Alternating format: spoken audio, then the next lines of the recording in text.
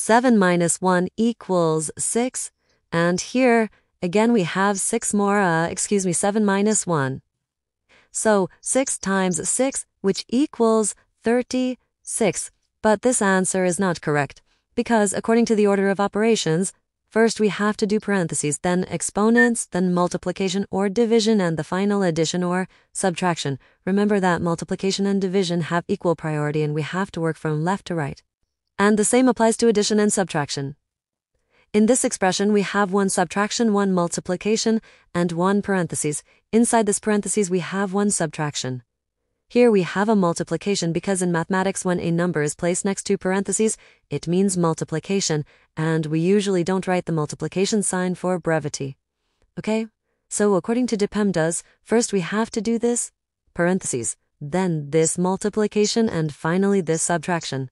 If we do this subtraction before this multiplication or this parentheses, it is wrong.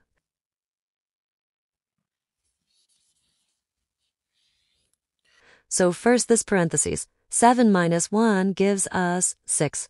So 7 minus 1 times 6.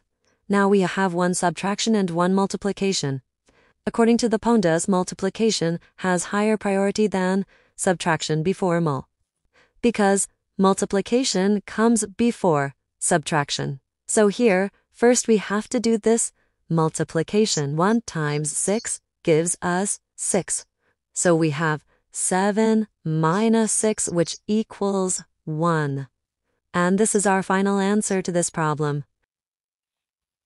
The correct answer is 1.